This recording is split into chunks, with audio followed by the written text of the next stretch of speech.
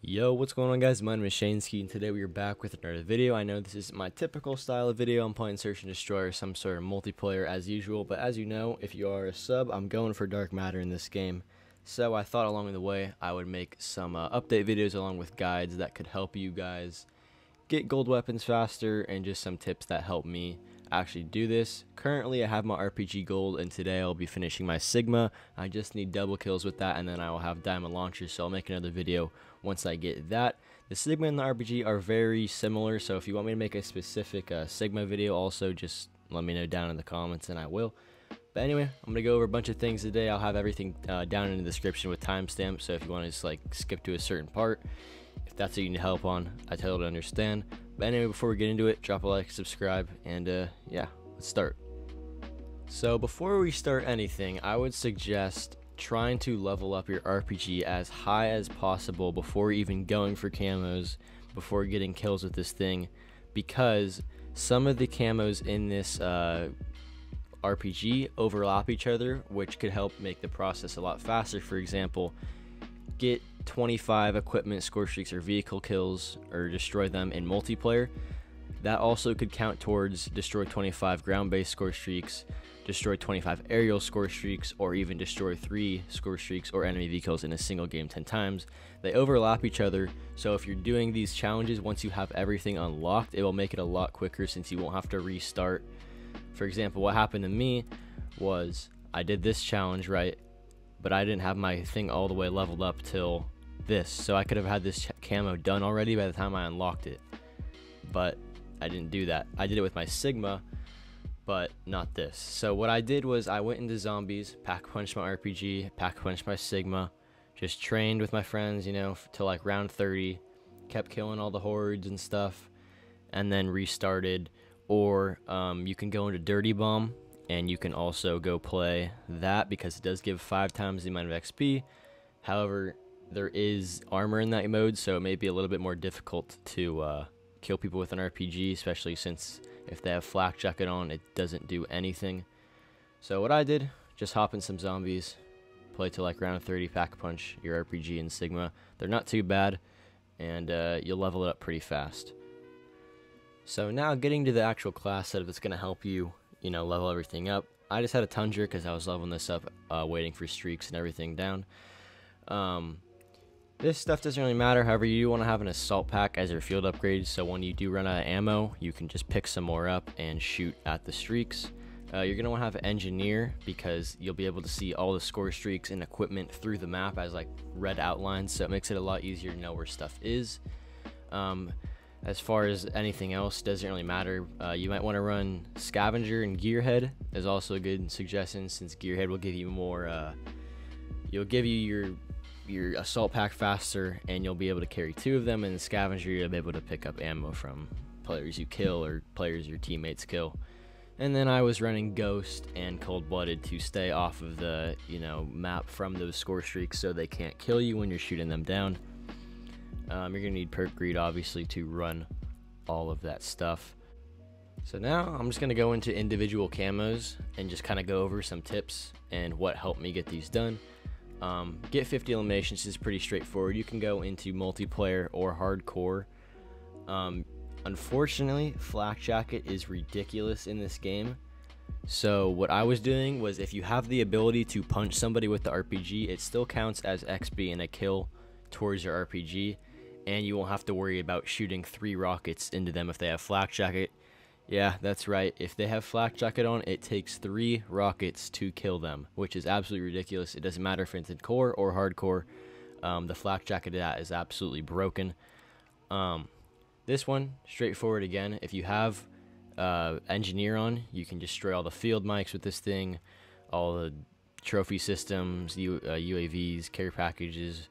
Anything that you can shoot with this thing will count towards this challenge. You can even punch them, like I said, if you just crouch and then punch the field mic or whatever, you'll also get credit for this challenge. This one takes a little bit of time, especially because of flak jacket being broken.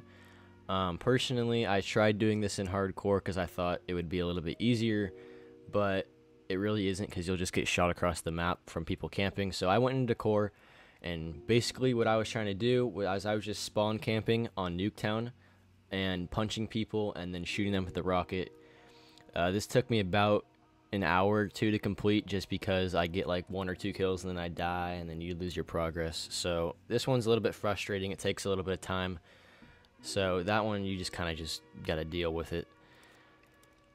This one is pretty easy. Takes a little bit of time also because not many people use ground-based score streaks or vehicles. However, if you do go into combined arms, people will be riding on the boats, riding on the snowmobiles or the motorcycles, and if you shoot those will also count towards this camo. Luckily for the RPG, you don't need as many kills with this thing or destroys with this thing as the Cigma.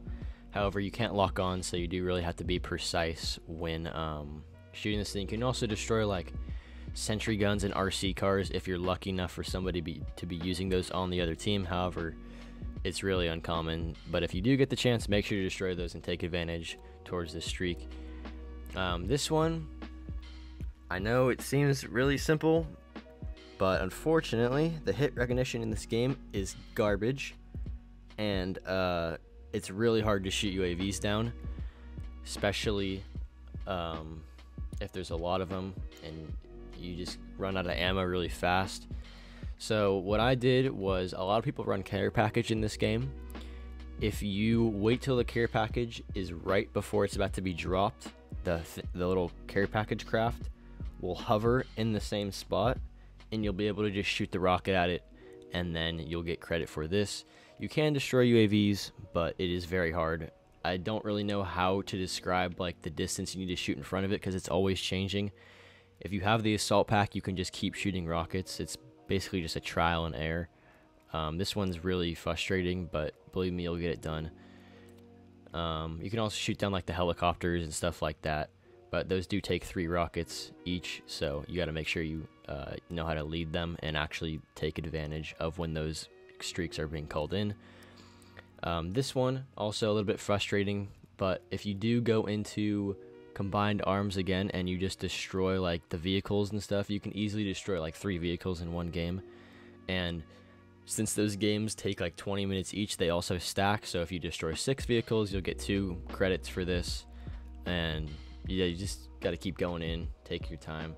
Unless you are absolutely insane at shooting UAVs down with the RPG, this will most likely take you about an hour, just because people don't always go on those motorcycles or whatever. It's kind of just lucky. The thing that sucks about RPGs is a lot of the camos are reliant on what your enemy does, which sucks, but you just gotta deal with it. And then finally, this was the most annoying one. It's so straightforward. Kill 2 or more enemies rapidly 25 times.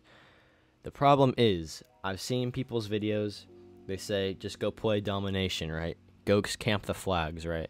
The problem is, with the RPG, it is not a one-shot kill, even if they don't have flak jacket on. You have to direct impact them. Unless they are already weak, the blast radius from it hitting the ground will not kill them. So you have to direct impact them, or they already have to be weak. So what I did was go into core, because hardcore is way too hard. I know it sounds stupid, but the problem is flak jacket, it works in hardcore, so everybody's running it and it's almost impossible to get a kill by just shooting this thing. So what I did was I'd go on Nuketown, I would try and punch somebody to death, and then right away look for an enemy to shoot with this thing, and hopefully you can get 2 kills really fast. Or if you're lucky enough and you find 2 guys sitting next to each other, you can shoot the RPG and punch both of them really quick.